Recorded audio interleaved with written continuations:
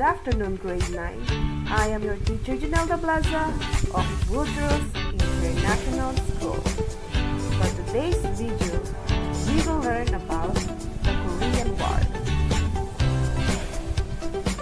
In 1945, Korea was occupied by Soviet forces in the north and American forces in the south.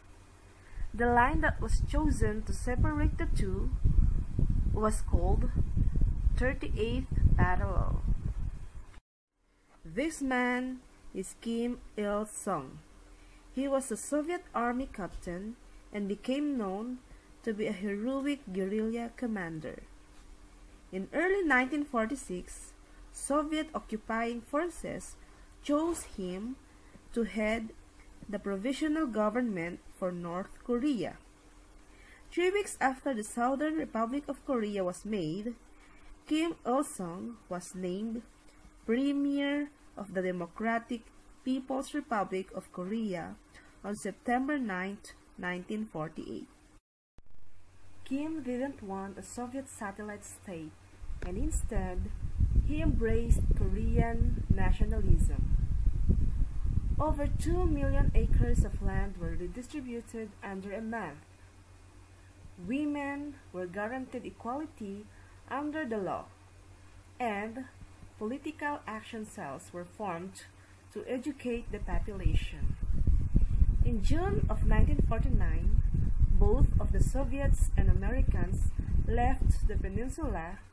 This is when Kim's plan to unite Korea became evident. On the brink of war, South Korea obviously appeared to be faltering, but President Syngman Rhee unleashed a brutal campaign against suspected communists and leftists. At first, Kim wanted to use force. However, he needed support, and so he turned to Stalin for help. Stalin supported his invasion plan and advised him to get support from China's new communist leader, Mao Zedong. He did, and was now on brink of war. We will be discussing 4 stages of the Korean War. The first one was the North attacks. On 25 of June 1950, North Korean troops invaded South Korea. They crossed the 38th parallel and surrounded the capital Seoul. The South Korean army retreated to Busan. Question: why did Stalin and Truman get involved in Korea? It is because Stalin believed that by supporting North Korea, they have an opportunity to confront the West and expand communism without endangering Soviet troops. And it is because Truman strongly believed that by supporting South Korea, they can prevent the spread of communism through Asia. South Korea will not be the next domino to fall. The second stage was the United Nations forces attack. In September 1950, 300,000 UN troops landed at Incheon. 260,000 of them were American. They effectively cut Korea in two. The North Koreans retreated north of the 38th parallel rather than completely cut off. Over 125,000 North Korean prisoners were taken, and General MacArthur boasted the US troops would be home by Christmas. Next question: why did China enter the war? It is because the UN forces crossed the 38th parallel and invaded North Korea. General MacArthur planned to liberate North Korea from communism. He took the troops to the Yellow River. This was on the Chinese border.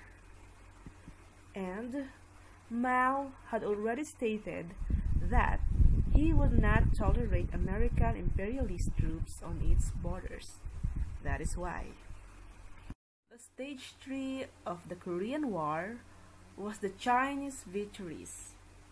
On the 25th of November, 200,000 Chinese soldiers attacked the UN troops.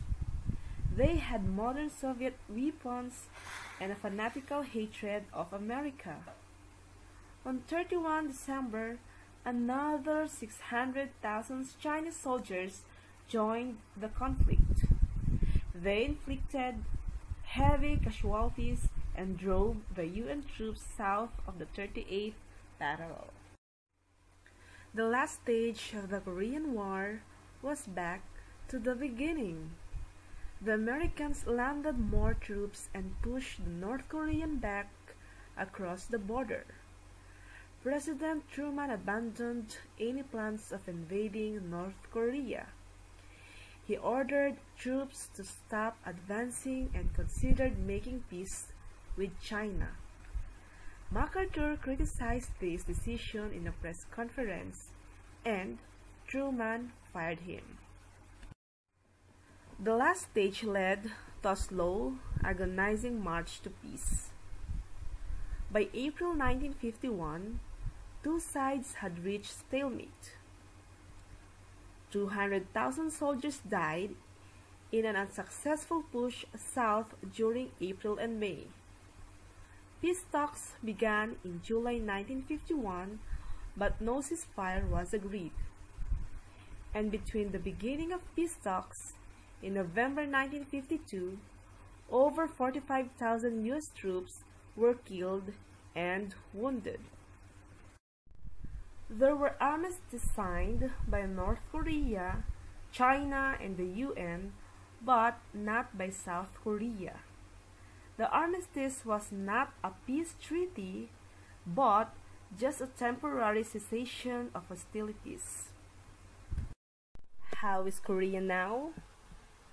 Korea still split up into North Korea, who are communists, and South Korea, who are non-communists.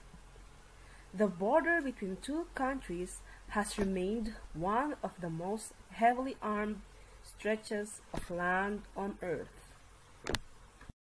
And that ends our lesson about the Korean War. For questions and clarifications, just drop it in the comment box below. And don't forget to subscribe to our YouTube channel, Woodrose International School Africa. And don't forget to click the notification bell. Thank you.